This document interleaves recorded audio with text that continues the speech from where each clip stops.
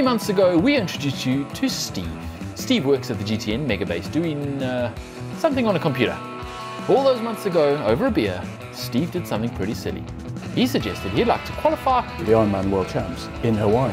Steve had recently turned the big 5-0 and let himself go a bit. And in his own words, feel like I'm starting from square one again. But at GTN, we never shy away from a challenge. I mean, we're always out to help. And so, with thanks to our friends at Human Go for making this series possible, Project Hawaii 5-0 was born. Well, that was 9 months ago now, and we've come a long way. We have carved and chiseled the perfect triathlon machine out of Steve. Well, we've made him fitter and better prepared for his race anyway. And it's about time to put all that hard work into practice as Steve goes head to head with all the other 50 to 54-year-olds to get that coveted Kona start ticket. We're going to catch up with Steve in a moment and see how he's doing. But first we thought we would run you through how far Steve has come and all the things we've helped him with along the way.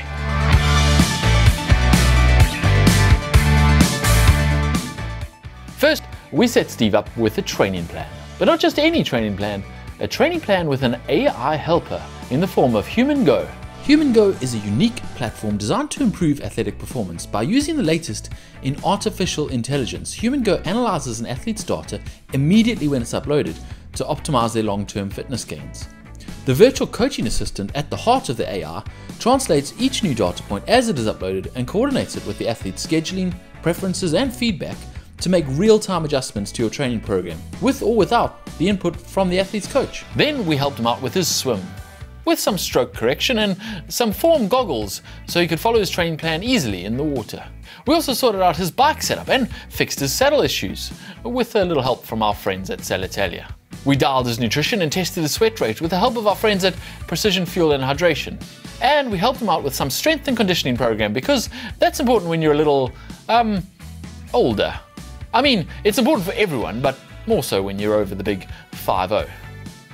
Well, it's been quite a journey just to get here, and the race itself hasn't even happened yet. And that's before you consider that Steve might actually qualify for Kona, in which case he's just starting that journey.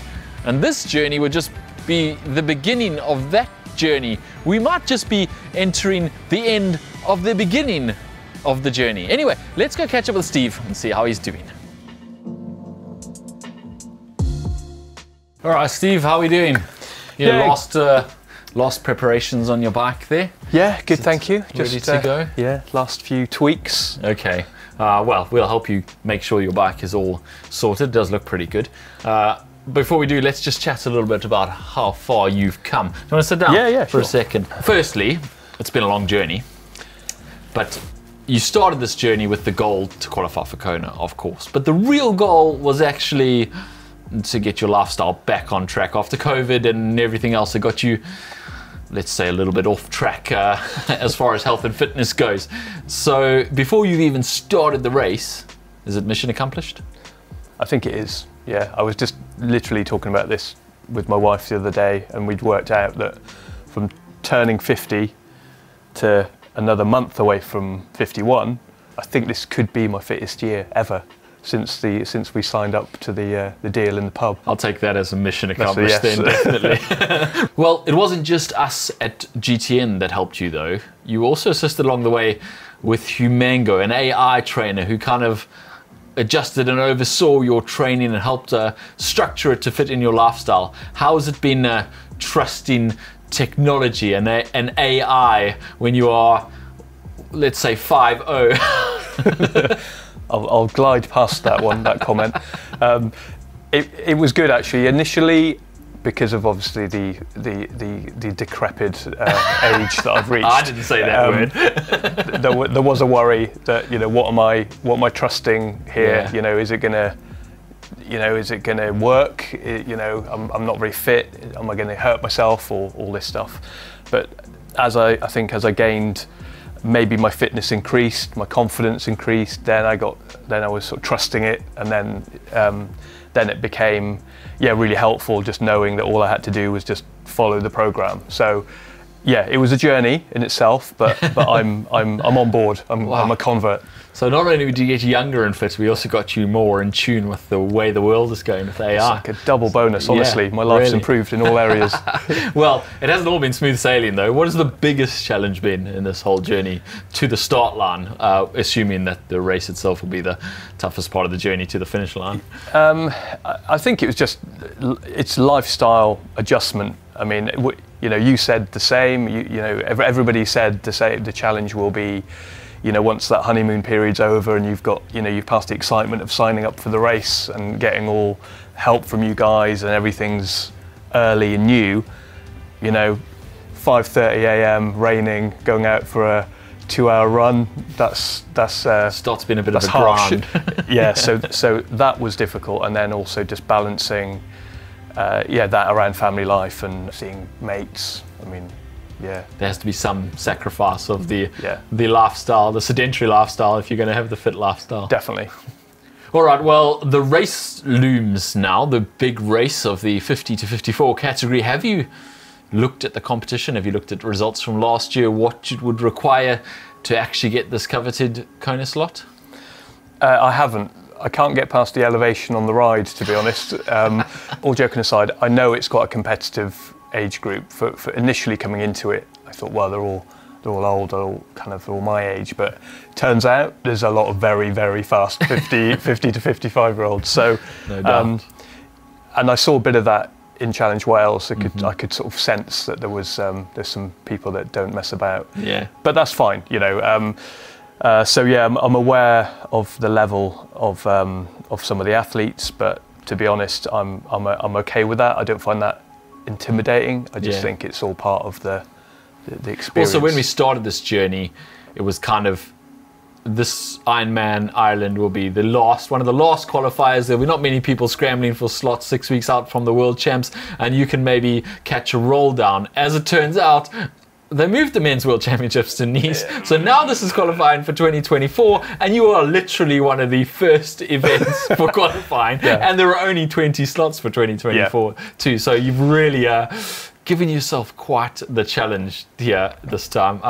Well, I think you should still go for it though. I will still cross our fingers for you. Anything might happen. Okay, one more thing that I wanted to ask you was, have we completely prepared you?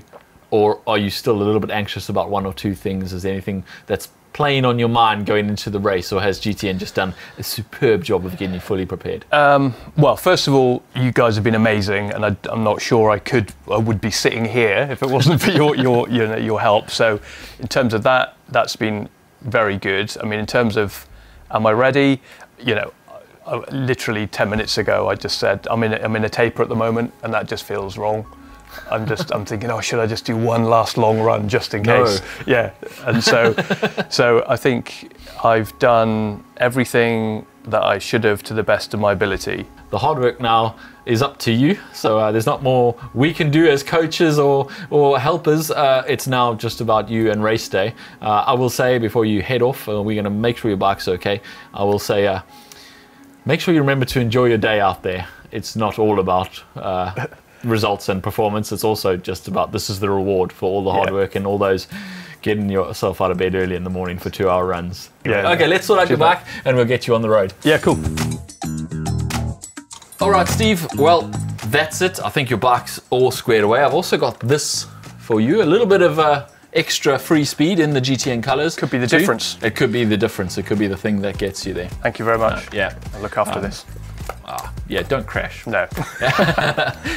Okay, I think I'll leave you with one last piece of advice. This is my standard advice for anyone doing an Ironman. If you're feeling good, you're probably going too hard. So slow down and eat and drink.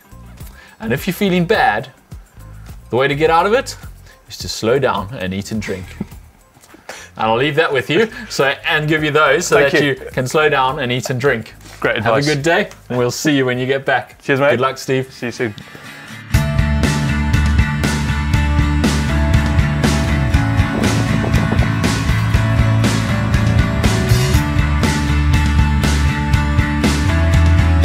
Yeah, we've been, I think we've walked about 7K today. I was meant to do a run yesterday or today, kind of glad I didn't, because today's been quite tiring. So we've been walking up and down this Cork Hill, Cork Hill. Steep. Yeah, up and down to transition with the bike. So yeah, we're going to go back, chill out a bit, watch a movie, and maybe have a party. Maybe have a party until at least 6 p.m. So yeah, we'll see how that pans out.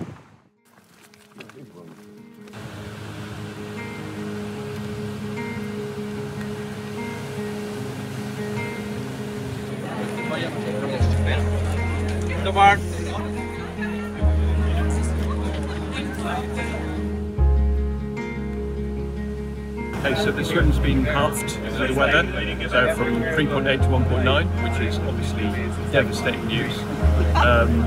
But yeah, bye darling. Have fun.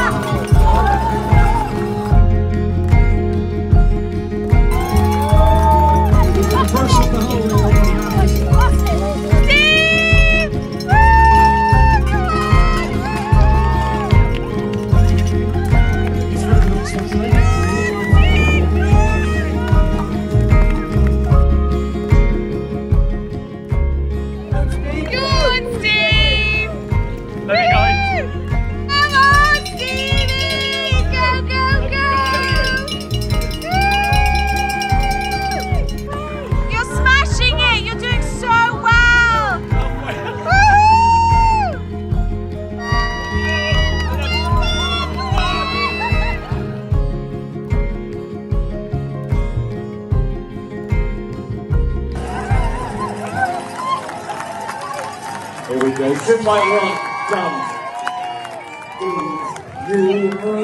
Steve.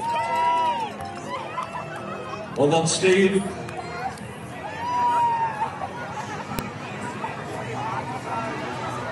Alright, it's been a few days since Steve was officially crowned an Ironman. How are those legs feeling, Steve? Are you walking normally yet? I'm feeling good. A couple of blisters, just healing, but all good, thank you. Alright, can you sum up your Ironman in 3 words for us? I can. I think epic, challenging, and very Celtic, I would say. Very Celtic. Yeah. Well, go on, elaborate slightly on that one. I know we just said 3 words, but I want to know what you... Weather. Yeah. Atmosphere. Okay, well, lots of Guinness drinking, or...? A bit of that post-race, but the people, very sort of good crowds. Good crowds. Yeah. So that leads us on, like, what... The highs and the lows, like what were your highest points? Well, I just want to hear about the race, really, because I've been waiting till now to ask you. So there were highs and lows. I've made so many rookie errors. Everything that you've all said, I did actually make a few friends, of course. Nice. Yeah. But yeah, everything that you all advised on, and I forgot everything. So great. You had quite a while to remember it as well. I know I did. So, yeah, 13 hours turns out. You can lead a horse to water. So I took my timing chip off for some reason in T2, and then ran away without it to come back for it. I pressed pause. I've never heard that before. Nor have I. That doesn't anyone actually. But there's a reason, because I was concerned about my knees, so I thought I need to put my calf sleeves on, okay. But they couldn't fit it over the timing chip. Anyway, left the timing chip, had to come back for it. I paused on T1 on my watch, and then realised halfway through the run that I was still in transition 1. It was good. It's not on Strava. It wasn't on Strava. It's still not on Strava. Maybe in the run, my nutrition, I accidentally picked up a Red Bull from the stage, from the they're feed easy zone. to get confused with something else, aren't they? Yeah, very, yeah. And then that just basically ruined the second half of my run, because it was just repeating on me constantly. So I went into this kind of walk-run rhythm. I mean, the course is incredible. You know, I've definitely learned that all Ironman distance races are not the same. That was a shocker. but no, it's just so many things. It was a great experience. Yeah, really good day. Brilliant. Awesome. It's probably important for us to note as well. There was some drama as well at Ironman Cork. 2 people unfortunately died during the swims. Incredible tragedy, and so our condolences do go out to the families. We've discussed it on our GTN show, but yeah, not to take away from your incredible performance. On which note, how about the slot for Kona? Slot for Kona, not mine, unfortunately, this year. It was close. I was 30 places out, unfortunately. It's close. Nearly there. Yeah. I mean, if it wasn't for that Red Bull, you would have been. Yeah. I tell you what, Red Bull owe me a Kona ticket. Well, let them know. But yeah, no, it was an interesting. The slot allocation was actually quite interesting. It wasn't quite how I thought it would sort of play out. But yeah, there were 2 spaces per age group, and they were just snapped up instantly. And we actually discussed it. I think this year that you're trying to qualify more than ever, people are trying to grab that spot because it's potentially the last year. Yeah. We don't know. It might, because it will be for Kona. Yeah. People are trying to grab that because it's an opportunity. They don't know when it might be. Yeah. There again. So, yeah, tough one. Absolutely. Yeah. Are you entering another? What have you done anything since? I've done a lot of soul searching since in Ireland, in the back of a camper van with a few Guinnesses, various bars around the country. The whole point of this was like to get me back into a rhythm, and I definitely feel I don't want to just like stop again. Full distance Ironman, don't know. Maybe some shorter ones. Nail a half, and then maybe go back up. Yes, I think I've done it the wrong way around. I realised that on the run, actually. But no, I love it. It was a great experience. I'm still totally, motivated to carry on. Brilliant. Well, I guess just to finish off, thank you very much for not only sharing your journey with us, but also the viewers, and allowing us just to get involved and help you out, because we've thoroughly enjoyed this. And also, obviously, to Humango for helping you through this and having that training plan to follow, which has saved us a little bit of work, I'm not going to lie. But yeah, you've done a fantastic job, so very well done, and yeah, really enjoyed it. No, congratulations. No, it's a pleasure. I must say to you guys, I mean, it was just pipped under 13 hours, which I'm really pleased with, but it definitely wouldn't have been a 13 if it wasn't for you lot. So it probably would have been a 1.5. So thanks for your help. Really appreciate it. Well, you did the hard work. Well done. No more, just 1. Yeah. All right, cheers. Yeah, cheers. Yeah, Well done. congrats. You're an Ironman.